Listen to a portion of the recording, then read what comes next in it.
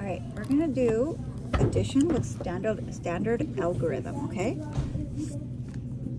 Standard algorithm is when you take your two numbers that you're adding and you put them on top of each other and start adding vertically. Capiche? So when you have two numbers, the numbers that you're adding are called addends. Addends. Can you say addends? Addends. Addends. So we're gonna have our first addend, our second addend, and we're gonna put the addends in the first row and the second row. So the first number we're gonna add is 27. Can you write 27 in your first spot? And the number we're gonna add to that is 38. Now we're gonna take our first addend and we're gonna put it in the first two boxes where we have our addend, 27. And our second addend will go in the boxes below, 38.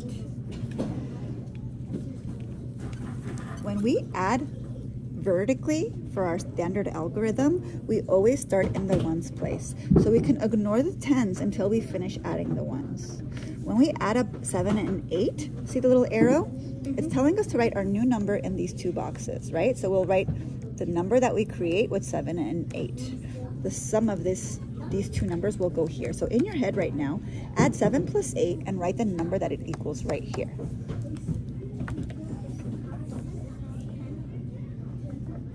You could put 8 in your head and count 7 more.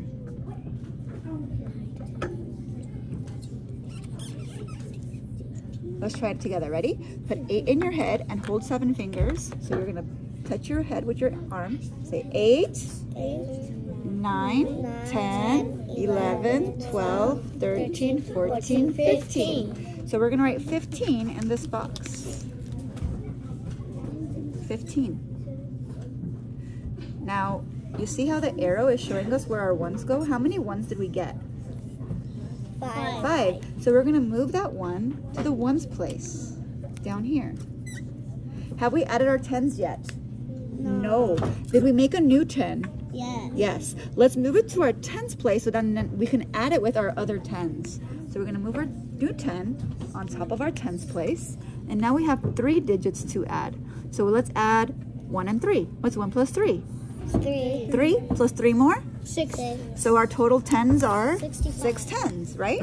If we have 6 tens and 5 ones, what is the sum of our addition problem? 65. 65.